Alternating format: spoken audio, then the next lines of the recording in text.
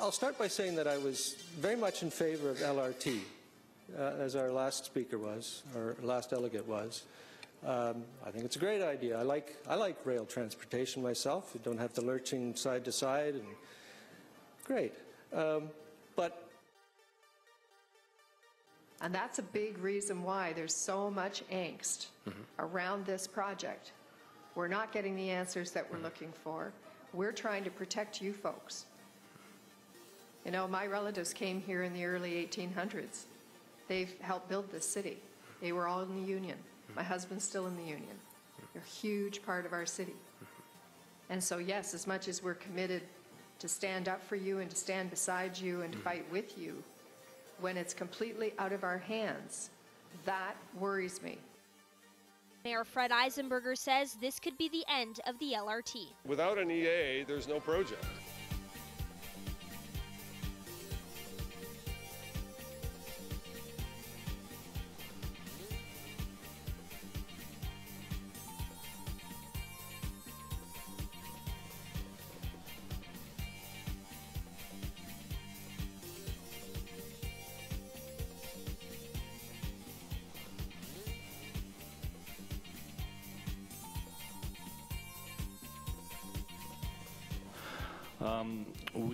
We do have a decent public transportation system, and the HSR is running great. In the future, they can certainly make it greener by adding the electric buses, maybe the double-decker buses if needed. But it just seems like a shame to spend well, at least $1 billion just on some rails, some streetcars, basically. You're not sold on it to begin with, but even if you were sold on it, you think it's on the wrong street. Well, anyway. I think it's on the wrong street. There's no question. Well, I would have to say that respectfully, he stated the question, because the reality is our council has voted on this over 50 times.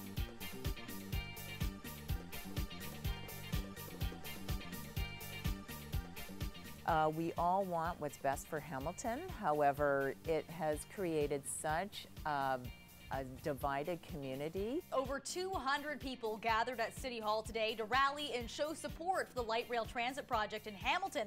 Because of the stuff that's going on with the LRT and that they were thinking of putting it to a stop, I was hearing, I thought that I needed to do something.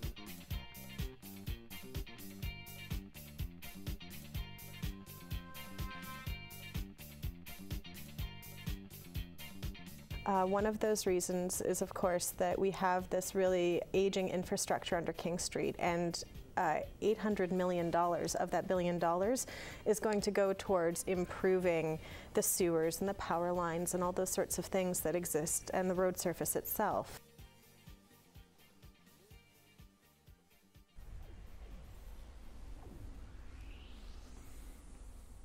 Hello, my name's Michael Nabert, and today I will be your conductor through some of the great Hamilton LRT debate. How much is the operating cost going to be? How much is the maintenance? How much, basically, sheer fact, are you giving us a breakdown of the costs for all of these aspects of, what about expropriation? How much is that going to cost?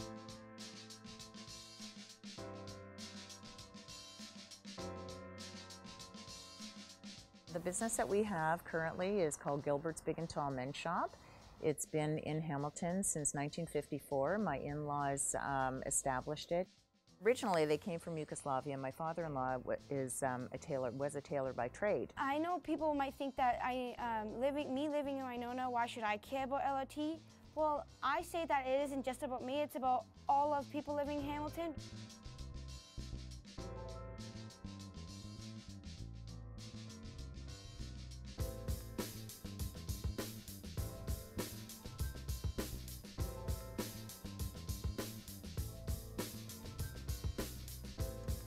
I think that the LRT is a good thing because we need to think of the future generation of people living in Hamilton and the city of Hamilton, because if we don't act now, then the future could be in danger because of time-wise. Because of with all the pollution we already have in the air, we cannot keep adding more. Proponents of the LRT, yes, they're saying this is for the millennials, this is for the young people, but in actual fact, they won't be able to afford it. Their taxes will increase. We know that for a fact. We've seen it already happen in Waterloo. It's going to be 11% over the next 8 years.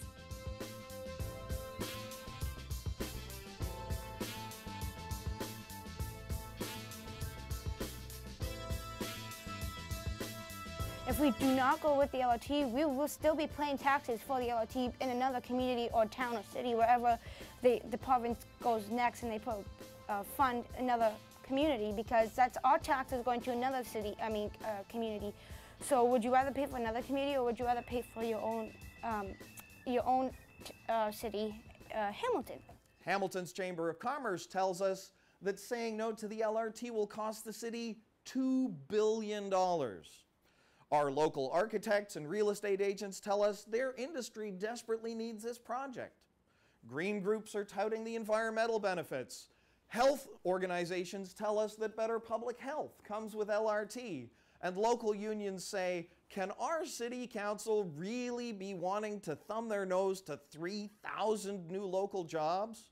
But this is Hamilton's Brexit, Trump, and climate change moment, with a handful of angry voices saying that if all the experts of a bunch of kinds are telling us we should do a thing, we should definitely do the opposite of that thing. Tempers are high and misinformation is rampant. And this is the other fallacy and misinformation that has been promoted, is the fact that it's a done deal, that apparently 55 votes have actually occurred pertaining to the LRT. But in actual fact, this current plan, the councillors have never ever voted on. This plan has never been finalized or confirmed by the councillors. Here it begins. Hamilton has already pledged to proceed in a diligent and conscientious manner in good faith to expedite the construction of this project. If we break our word now, that'll sting our reputation as a city that keeps our promises. Development is already happening downtown because of the promise of LRT. Now, we do need to talk about, speaking of sparing numbers, how much it will cost us if we turn down the LRT. And I'm not even talking about paying back the $20 to $60 million that Metrolinx has already spent or committed on our behalf. Now, kitty corner from City Hall is the small block bounded by Main, Bay, George, and Caroline.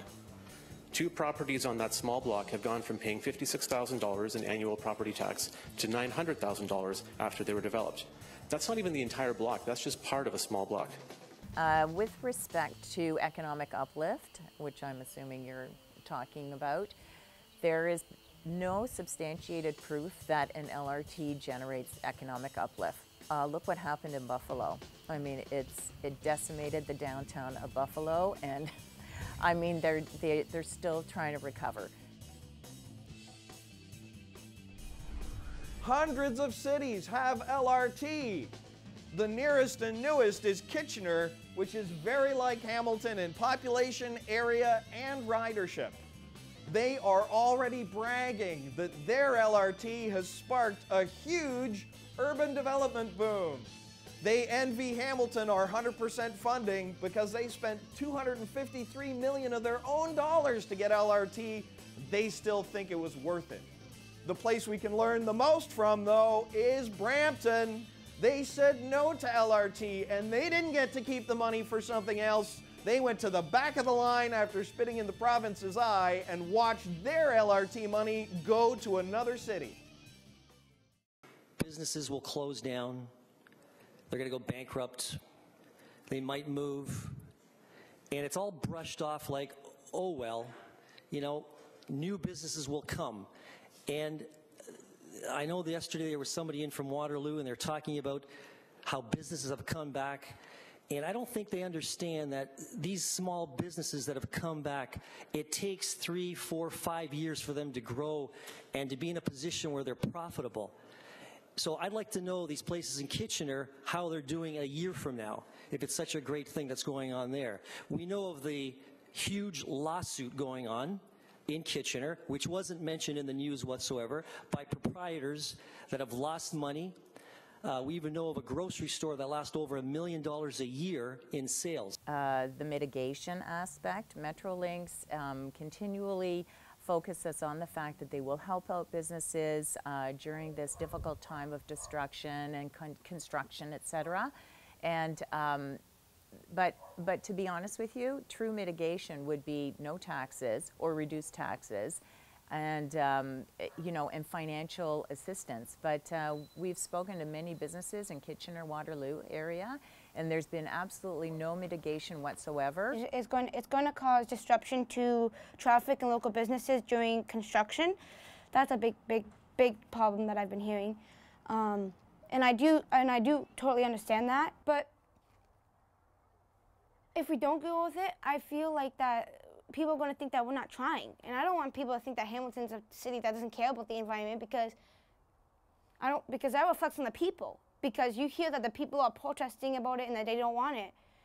But then those people that are protesting or that don't believe in it could be the ones that are in support of climate change. So it doesn't make sense. I mean, you're in support of climate change, but you're not in support of LRT. But LRT is helping the environment. So I don't understand that. So as far as the technology for the LRT, which again the proponents speak to as being environmentally friendly, et cetera, the new buses that are developed now have the exact same technology as the LRT. They're emission-free, they're electric, they have signal change technology that makes for a more efficient and effective ride. At least Brampton invested in improving their bus transit service, which is why ridership per capita in Brampton has doubled while ridership in Hamilton has gone down. Under 25 years of steadily shrinking inflation-adjusted HSR budgets. Fares have gone up, service has gone down. Council in Hamilton just recently voted not to finally improve service as they promised to under their own 10-year transit plan. Is Hamilton Council's plan really nothing but more urban sprawl? Do they want to send a message that people who don't own cars just aren't welcome here? In the next 4 years to 2021, Hamilton's population is expected to go up by 50,000 people. Do we want them in their cars competing for space on the same streets? Or do we want to give some of them a better option? Whoa. We're not building the city for us. We're building the city for the Matthews of this world.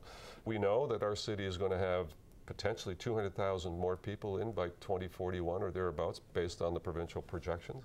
That's a lot of vehicle activity and a lot of movement of people in our community. One of the other concerns with the LRT is the fact that the LRT stops will be between 400 and 800 meters apart. So currently the B line the stops are much closer than that. And the LRT will actually eliminate 34 bus stops.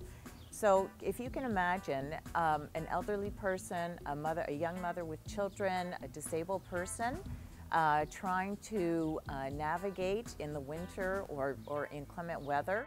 The LRT is now really faster than bus. The time-saving speed presented is attained by removing many stops, about 4.5 minutes. Who in their right mind would choose a main artery in a city, and that doesn't make sense. It doesn't have the room. And I looked at my neighborhood, I thought to myself, well, what about the trees? So in the second PIC, that's when I asked specifically about that, and the friendly man from Metrolink simply said, well, they'd all have to be cut down. And I thought, that's crazy. And I know that by creating LRT, it is using fuel, like not to run it, but like to build it.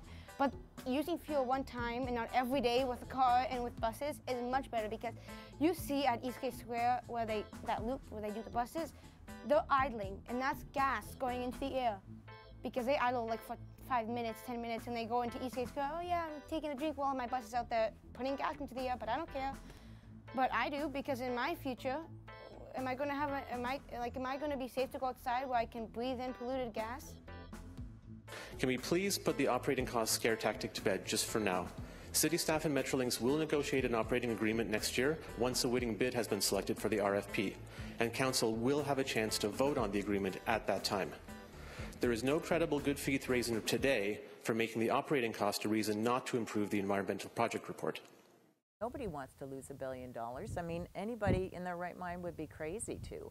But point being, the fact that it's a flawed plan, it's the wrong plan, it was done incorrectly, it was done without final confirmation of the councillors, plus the fact it's just not right for Hamilton. And I don't believe that the province will leave us out in the cold.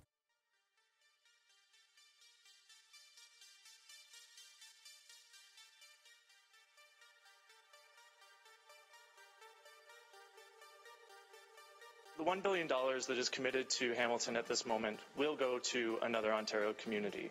That was made clear to me by the Minister of Transportation. At the corner of Bay Street, where we're hoping for an LRT stop, no plan is perfect, and there are valid questions. Some worry gentrification will drive people in the core out of the core, and that'll rely on our City Council to ensure that new development has a certain number of affordable housing units inside. But will we let the perfect be the enemy of the good? Is there a good reason to throw away $1 billion investment? Will Hamilton refuse as a gift something that other cities are happy to spend their own money to build? We have got to be smarter than that. World-class cities have higher order transit. Let's make Hamilton one of them.